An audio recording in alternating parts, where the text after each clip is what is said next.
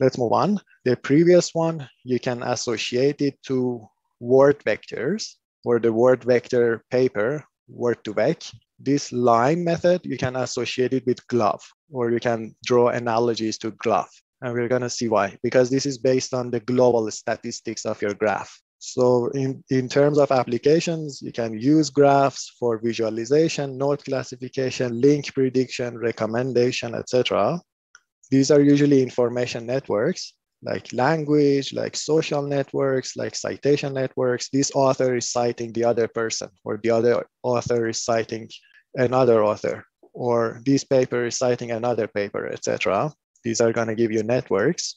V is your set of vertices, edges. You have your edge. The previous paper, it was about unweighted graphs. Now we want to move towards weighted graphs. And the previous paper was undirected. You can also work with directed graphs. So undirected is when you switch the roles of your edges, it doesn't matter. They're going to have the same weight on your edge. For instance, a directed graph is the citation networks. One author is citing the other author, but the other author is not citing you back. Or one paper is citing another paper, but there is no reason for the other paper to cite you back. Okay. Undirected, like social networks of users in Facebook. For Twitter, you are following somebody. There is no reason for them to follow you. That's directed. Facebook is undirected. Weighted could be, how do you weight them? Like the number of times that two words are co-occurring in your sentences could be a weight. Actually, you can treat your text as graphs through the word occurrence network. And again, your objective is to represent each vertex by low-dimensional vector in RD. And we're going to treat these as integers. And you want to define that mapping that takes you from integers to RD, to the space of vectors. So this concept is very important for line. You can have first order proximity in your graph, like 6 and 7 are first order close to each other because there is a direct edge between the two. 5 and 6 are second order close because they are not directly connected, but they have shared neighbors. They have multiple shared neighbors, actually. So as soon as you have at least one shared neighbor, you're second order close to each other. So now you want to write an objective that's gonna encode first order proximity and second order proximity. So first order proximity is for undirected edges, and second order could be for directed edges. We're gonna see next. Let's pick two vertices, and you want to write down the joint probability between vertex Vi and vertex Vj, maybe vertex 8 and vertex 4, or vertex 6 and vertex 7. You can model that. You can say, I have a word vector for Vi, or I have a vector for Vi. I have another vector for Vj, let's call that Uj. So you have Ui and Uj, you multiply them together, and then you push that through a sigmoid. That's gonna give you a probability. And Ui is gonna be the word representation, or the vector representation of your vertex. And P1 is gonna introduce a distribution over V times V. We know the global statistics of our graph. That's going to give us an empirical counterpart to P1. And then you can minimize the KL divergence between P1 hat and P1 and optimize for these parameters. But what is empirical counterpart of P1? You know the weight. For instance, the weight between 6 and 7 is stronger than the weight between 7 and 8. And these are the thickness of your line between the two, or the thickness of your edges. You take that weight and you divide it by the global weight of your graph. So you add this weight plus the other weight, all of these weights, you add them together. That's going to give you capital W. Now this is your P1 hat. The rest of it is KL divergence between the two. Once you write down the formula for KL divergence, get rid of the constants or ignore the constants because they don't impact your optimization. You're going to end up with something that looks like cross-entropy. These numbers you know, these are the global statistics of your graph. You know what is the weight between vertex Vi and vertex Vj. And this P1, you modeled it, and this is your model. And then you are optimizing over Ui and Uj or the corresponding matrix, if you put those in a matrix. That is gonna encode first order proximity, but we know that the structure of a graph, it's not only about the direct connection, between edges. It's about indirect connections as well. How do you encode that? The idea is for each vertex, you associate two identities or two representations. So they can play two roles. It could be the vertex itself, like UI, or it could be the context of other vectors. For instance, a person could be that person, him or herself, or it could be the brother or sister of somebody else. So they can have two different roles. They can play two different roles in the society. It's the same thing here. Why is it useful? Because now VI is going to correspond to UI. It's going to correspond to you yourself, to the vertex itself. And U bar J is going to correspond to the context. And we know that the context matters. And then you can write a softmax over all of the vertices showing up in your graph. And that's going to give you a probability. Now you model the probability of VJ, like node 1, showing up in the context of node 5. So you just model it. Now that you have a model, you look at your global statistics, and then you can minimize the distance between the KL divergence or whatever other distance that you choose between the empirical and the actual model that you wrote.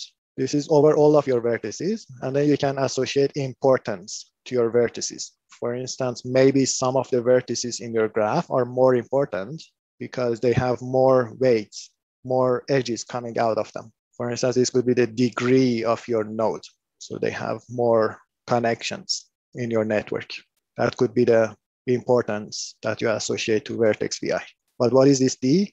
And actually, what is this P hat?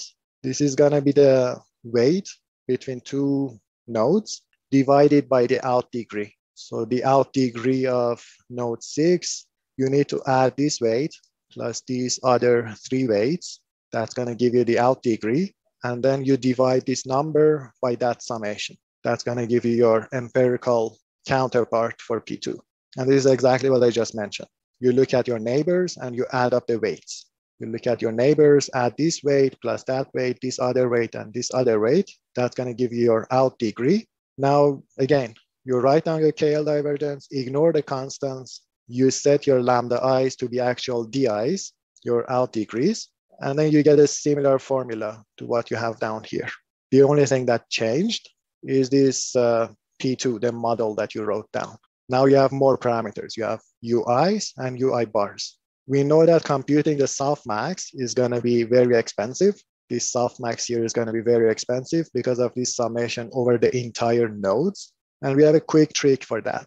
We used it before. This is the negative sampling or noise contrastive estimation.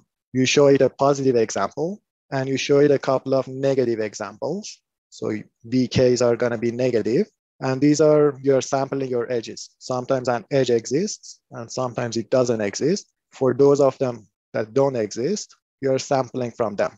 These are the negative examples and your positive examples are the ones that have connections. So your negative samples are actually your edges. There is no edge here. That's a negative example. This is a positive example.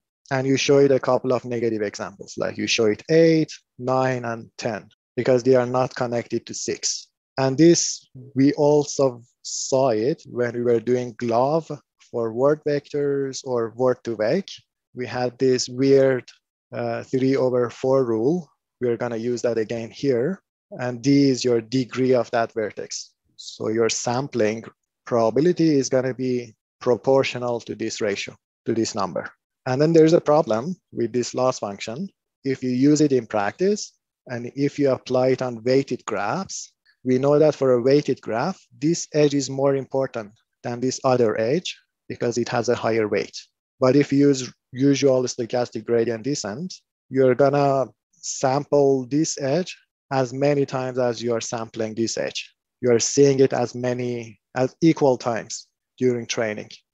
That's not a good idea. It's gonna make things very slow to converge. What you can do is you can change your sampling strategy when you are doing mini batching.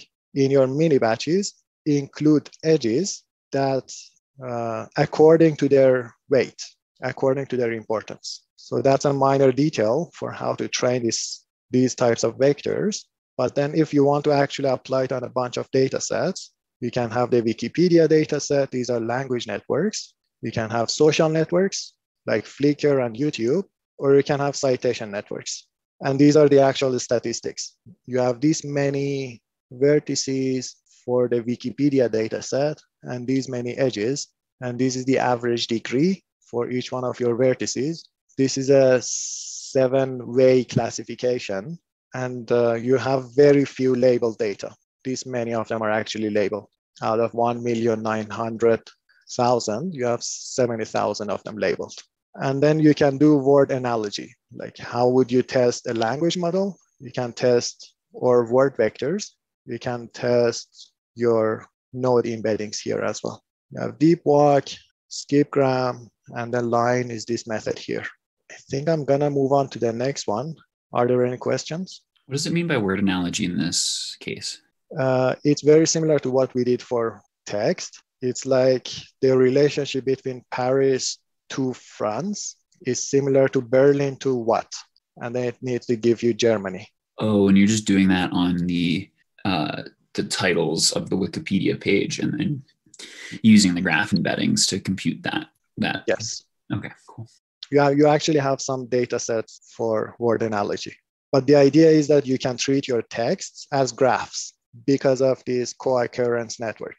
As soon as two words appear in the same sentence, they co-occurred once, so you increment their co-occurrence by 1. Okay? These are the weights between your nodes. And your words are actually your nodes, and your co-occurrence weights or your edges are the co-occurrence. These two words co-occurred in the same text. Any other questions? Okay, perfect.